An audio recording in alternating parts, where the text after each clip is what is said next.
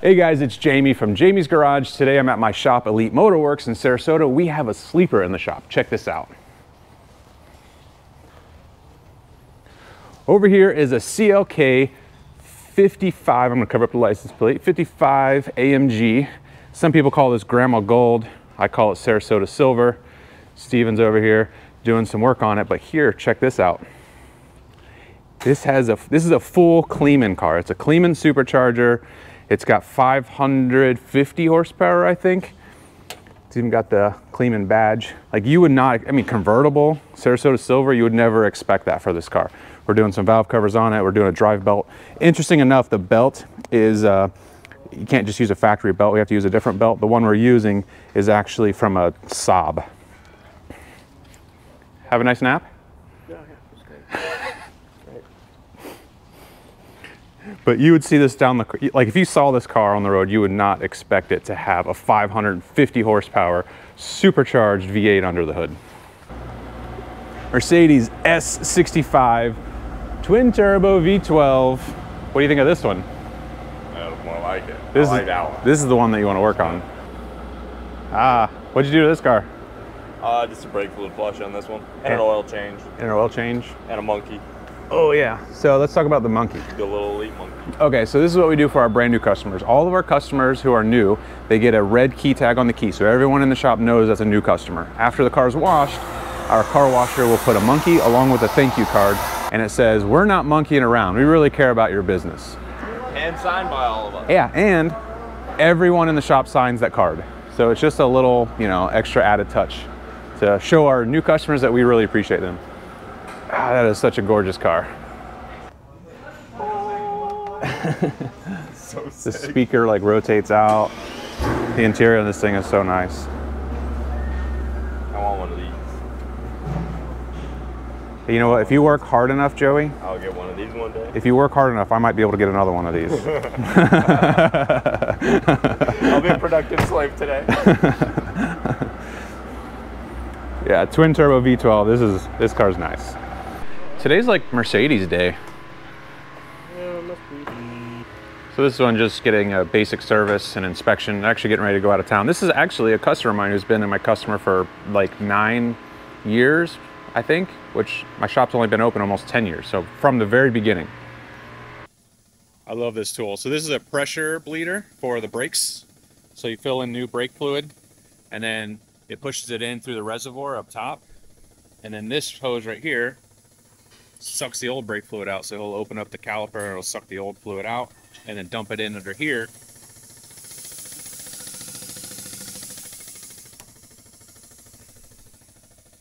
And then you could also adjust the pressure. It's got a regulator valve, you can adjust it. It's really nice. This makes life a lot easier when you're pressure bleeding brakes. Right? No pumpy? Correct. I like the headlight. Yeah. Every time you have that thing on and I'm talking to you, you're blinding me. Joey's working on another Mercedes G-Wagon. What do we got going on with this one? Just doing a quick once over. It's got It's gonna need an auxiliary battery, and it's gonna an AAS warning. All right. Function on the dash. All right, so we're gonna check the AAS warning. And look at this, red interior. Ooh, it's red too. Joey likes it. Of course he likes it. All right, so Joey's figured out he's gonna test the auxiliary battery. Right there it is. That guy. Cool. I think we have one of these on the shelf too. We might have one in stock. So, Yeah, check it out. yeah, check it out. So sometimes the auxiliary battery goes bad and it'll cause malfunction like we're having the AAS Yeah, light. just a bunch of low voltage problems, and the main battery is actually weak as well. So tested this is weak. I'm going to test that. If that's weak, then we'll replace both, put it back together. All right, so the main battery's weak. What year is this car? An 11. 2011, is that the original battery? No, it's an 18, but Oh, they don't interesting. drive it, so the battery goes soft. Oh yeah, because they've only driven this car like, what'd you say, 600 miles? Yeah, 600 or 700 miles In since the its last- last oil change, which we did like 6 or 7 months ago. So they don't drive they're driving literally 100 miles a month. Yeah, they don't really drive it. Yeah. It's almost a brand new car. Yeah, so I'll see if either that can be recharged or we'll have to get it replaced, but he's showing it's a little weak, so we're gonna test this one too and see what's going on. Nope. He's working on the Mini. Funny thing is, he owns a Mini. So, what'd you say? I thought you said you own 2 of them. I was like, no, you only own, not that I know of. So he's doing a tire rotation, oil change, and actually the tires are rotating when it came in, so I'm not sure why we're doing another rotation. Dad jokes. This is the week of Thanksgiving. We're only open 3 days, then we're closed Thursday and Friday, and we have a full packed schedule. We got a lot going on. Right now, Steven's working on this 996 Porsche Carrera. It's got a shifter, a floppy shifter. Here's a shifter assembly that we took out. You can see all the extra play here. So these bushings wear out. You can actually take these bushings out, put in new plastic bushings. They have upgraded metal bushings. What we did, we upgraded the whole assembly to a GT3 997 assembly because it's got a little bit of a shorter throw and it comes with all the metal bushings. Takes care of everything in one shot. Eric's over here. He's our BMW guy. So he's got a Z3. He's doing a clutch in. Looks like he's got the transmission jack already hooked up. And then he got pulled off because we got a customer over here that's got on the CBS data, which is condition-based service for BMW. Basically, it's telling them in the instrument cluster that he needs rear brakes. He looked at the rear brakes, doesn't need them. Doesn't need the brakes, right? No, it does not.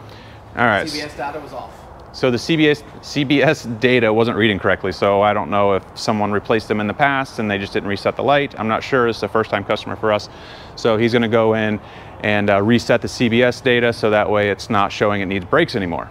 That's an easy fix. Okay, so the rear washers apparently aren't working. Go ahead. They work great. They work great for the car behind them. Could you imagine at a light? Do it again. We got Joey over here working on the Mercedes. So he's got an E63 AMG where the park button is like really sticky. So we're gonna go in there and see if we can just clean it out. Usually what happens, somebody spills coffee or something and it gets in there and just dries up and gets real sticky. So we're gonna see if we can maybe steam clean it out or fix it. We're gonna go and take a look and see how severe it is. And then what else? What are you doing in this GL over here? Air springs, just depth service, and a whole bunch of Oh, that's right, it's a diesel. Oh yeah, the diesel. So it's got diesel motor mounts, and those are like impossible to get. Oh, yeah. So we're waiting on those as well. That's right. 'Cause they blew up and they made a giant. They blew up and got gray matter everywhere. Let me show you guys. So we've got this Mercedes GL. It's a diesel, right? So it's got air springs. We're gonna put air springs in it. Some basic maintenance and service, do a def service. The engine mounts, I'll have to show it to you when he gets it up in the air. They leak and they push the fluid, they're fluid-filled engine mounts, and they leak this gray, goopy stuff past the bracket and then leaks down and it looks really gross. So anyway, it needs engine mounts. We're waiting on those. We have the rest of the parts. So he's kind of working between that car and the AMG. Once he gets his car up in the air, I'll show you what those mounts look like. And then we have Garrett. Garrett is our GS, right? So he does all of our oil services, inspections, kind of the, all the maintenance stuff. And if he sees something that it's serious, then he writes a report on it. We'll let the customer know. If the customer wants to do it, then that more serious job will go to like an A-Tech. So you got a TDI too. Touareg. What are you doing to this one? I didn't hear you. Say that again. Evaluation, and it came in for a check-in. Cayman. You said Cayman? Touareg. You said Cayman. No, it's Touareg. Came in for a check engine light. Yeah. What are you, Nelly? Here, take off your glasses. What? What are you? You ready for the big game? Oh yeah. Getting ready? Splice. And then here's Rich. His job is to make sure that everybody is doing what they're supposed to be doing, keeps everybody on track. He's kind of like the shop cheerleader and tells everybody what to do. I'm gonna get some barbecue for the guys since they work really hard, and it's the week of Thanksgiving. Got pork, chicken, all the good stuff. It's nice and quiet. You guys must really enjoy this food. It's either that or I just turned the camera on. What is it? Well, that helps.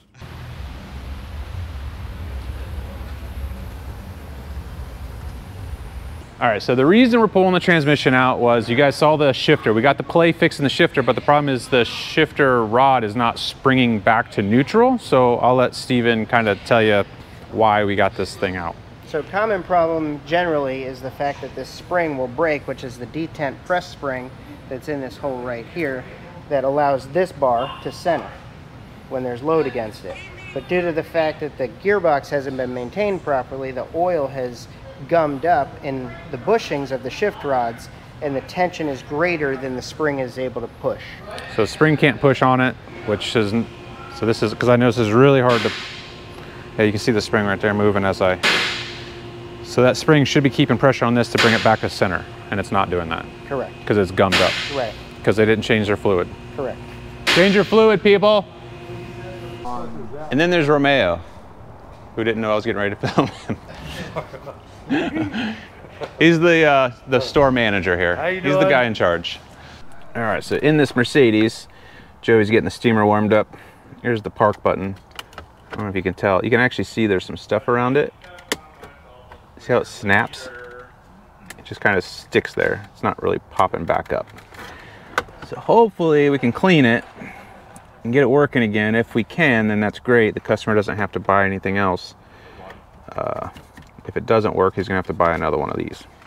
Joey's got the shifter assembly, which is all electronic. And you can See all the coffee or yeah. pina coladas or whatever the customer is drinking. Pina coladas, the margaritas.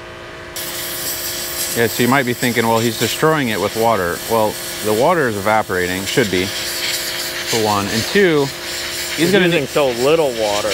Yeah, not a lot. And if it doesn't work, he's gonna need a new part anyways, so we're just trying to do this and save the guy from having to buy a part. Ew. That's pretty gross. Yeah. All right. How's it work? Crisp. Oh, I can hear the clicks. All right, try I'm it. gonna hit it with some contact cleaner oil as well. Good idea, contact oil cleaner. It's thinking right there, it's thinking. All right, so part of Garrett's job, Gabriel we call him, is inspecting the tires. Anytime a car comes in for an oil servicing like that, we always check everything. We want to make sure the car is safe for the customer. And look what he found right there. There's a screw in that one. A screw, okay. Oh, what's left? But there's no tire light on? Nope. All right, interesting. This one's got a nice fat one right there. Oh yeah. So it's a possibility that it's really short and maybe it didn't puncture the tire. So we're gonna have to Play around with that one. check that. If it's leaking, obviously this one is a little too close to the sidewall. That's probably gonna need a new tire. Hopefully it didn't puncture the tire. And back here, this one might be repairable because it was, well, you already rotated it, but oh, right there. That one should be repairable. All right, Joey got the engine mounts done on the GL. He was also doing some air springs, some other maintenance. What else did you do to this? Yeah, rear air springs, def fluid, brake fluid flush, cabin filters. Mostly maintenance for the exception of the engine mounts, and then he's putting DEF fluid in it. Remember that rear air spring? I can send you a picture of that. What was, The air spring was busted and sideways. oh yeah, the air spring was completely blown out on this thing. But she fixed. And then it's a diesel, so it's getting DEF fluid. All right, it's getting near the end of the day, and we actually have the car, well, not that car, that's my car, but we got the cars backed in. This is part of a process. We back in the customers' cars after they're cleaned, ready to be picked up, so when they come in, it's just an easy, exit. So anyway, getting these cars wrapped up. I know they got a couple more back there they're washing, and get these customers their cars so they can have them for the holiday. All right, we got the AAS warning taken care of. It was just a low voltage issue, so Joey got a new battery, a new auxiliary battery, cleared all the fault codes. Everything is finally good on this. Oh, I love the way that sounds, just like a tank. Oh, it's so solid. This thing is just great. I love these things. Here's something else that we have right here is this drop box, which is actually really nice. So Customers can come and fill out the envelope, put the keys in the envelope. It's locked in here, nobody can get to it. That way in the morning we can unlock it and access the keys. We also have these lockers that we customize the combinations for. So like if customers come to pick up the car after hours, we can put the key in here, give them a custom phone, or usually we do the last 3 of their phone number or whatever is convenient for them if they want us to use a certain code. We set it to that code. They come in here, they put in the code, open it up, get the keys, and they're ready to go, which is very convenient. Check out the inside here. When you come inside, here's our showroom right here. We have these really comfy couches. People say we should get a TV. I say no, because I don't want people hanging out for too long. We've got some products over here, a cooler with some good stuff. Looks like it needs to be stocked. We're getting a little low, so I'll have to send the guys to Sam's Club. A little foosball table. Here are the guys. Oh, they're on the phone. Yes, sir. Try to keep it quiet. These guys always do a really good job. These are the beautiful faces that you get to see when you come in here. Yes, sir. I will go ahead and get those parts ordered for you, and should be done by Monday. All right. Thank you very much for your business, sir. This was actually from Joey's motorcycle. The chain popped off. We cleaned it up, and it makes a pretty cool little holder there. We always play around with that. I think everybody is thinking, like, I've kind of talked about and showed what all you guys do, but what do I do? Let's hear it from you guys. What do I do? Man behind the camera. Tell us to turn the music down all day. Provide us a great work environment. Oh, look at that. You'll see a bonus in your check this week. What is it that I do, Rich? I show what everybody else does. Email. Look pretty most days. You make all the videos. I'm the guy behind the camera. I'm the guy behind the camera just doing this. This is what I do all day. Just point right here.